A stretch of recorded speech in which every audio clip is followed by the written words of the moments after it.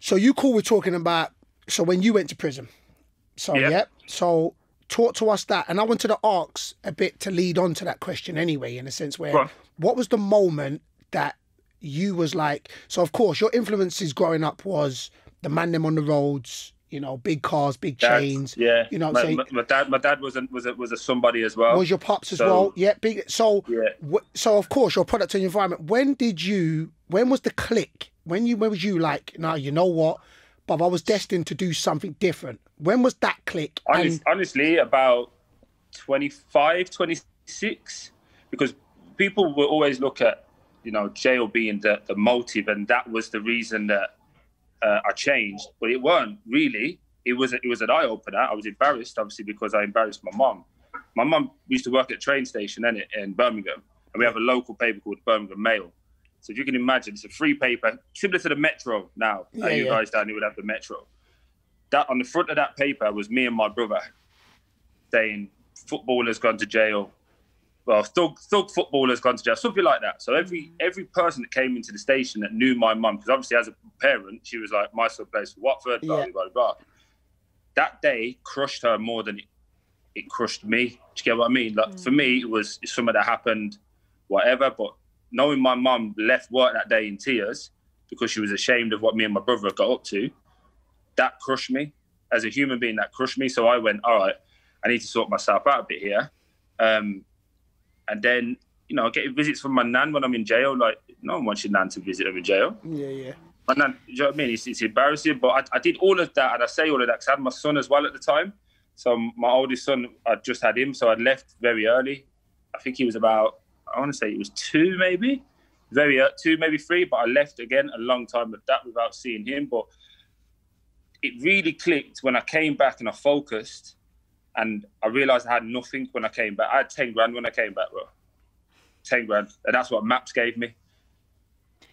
Troy, how long were you actually in prison for? And you know how people talk about like reform stories and all that sort of stuff? Yeah. Did you learn anything in prison? Did it teach you anything?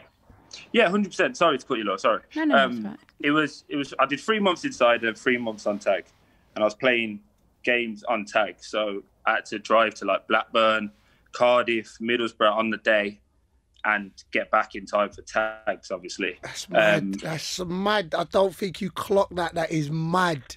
That is mad, T. Jeez. Driving, and then also, whenever it got kicked, I was getting like letters saying he's trying to hack it, he's trying to do this, he's trying to leave it. Oh, you mean getting kicked in training? It was always, and John, you can remember this, right? Just say yes or no, so can't hear. Yeah, see, he was here then as well. So I even had to then write letters the following day, be like, to explain why it went off 6 times at 2 till 4. Wow. Jeez. And then because they were trying to send me back to jail, and that, you know, that's not an excuse. That's my own fault for putting myself in that situation. But there was some real testing times from that. And then obviously through there, I also had to go and, because I got arrested while drunk, so I had to do alcohol awareness, drug awareness, and something. I had to see a psychologist for a few minutes. So that kind of set me on the whole psychology thing, and that's where I'm sorting myself out. Ultimately, like, I have to put it into perspective. So when we used to go out, me and my friends, there was 20, 30, sometimes 40 of us, and it was a whole mob mentality. Like, no bouncers could stop us. We go in, do what we did, kind of come out, have a good time, go out. And it was all, and bear in mind, at this point, I'm earning 5, 6, 7 grand a week. I think I'm the man. So I was walking around with an alter ego that basically gave me a level of stature with who I was with already that we couldn't be touched. So what jail did more than ever was made me sit down and go, you're just a normal person. That it reinforced that. And then that moment when everything went, literally by a judge going, bang, your sentence. All right, I've got to fix up here because look how quick all of that went. And when you look back at time, it was only 2 years of my life that I was actually living this so-called high life. So I had to figure it out. Did you ever think, you know, when you say like the judge said, right, guilty, this is what's going to happen. Did it only really sort of sink in then that you would actually and that you were going down? Did you before that kind of think, I'll get off this? No, I knew I was going to jail. Did you? And that's why I pled guilty straight away. We knew I was going. My solicitor said from the second he saw the video that you're going to jail. It's just how long we can get you off. Sorry, I ain't gonna lie. Hey, big man, what did you go to jail for? It ended up being a fray in the end. But Okay. I basically got into an altercation that I shouldn't have got into. Yeah. And the biggest deciding factor was when the person was on the ground, I kicked that person in the face. Okay. So I don't. Again, I'm not saying any of that to glamorize it. I'm just giving context. Like I said sorry a million times. So, and I appreciate that that's somebody else's child. So I don't want to ever glamorize it. Of course. Do you get what I mean? For that, for that no doubt.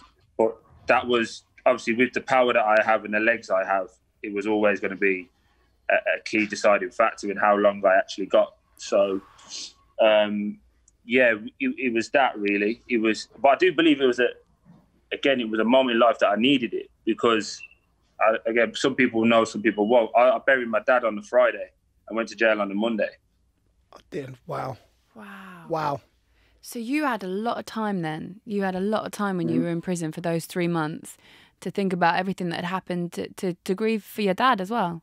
Yeah, I don't think I did that properly, if I'm being honest, because I still struggle.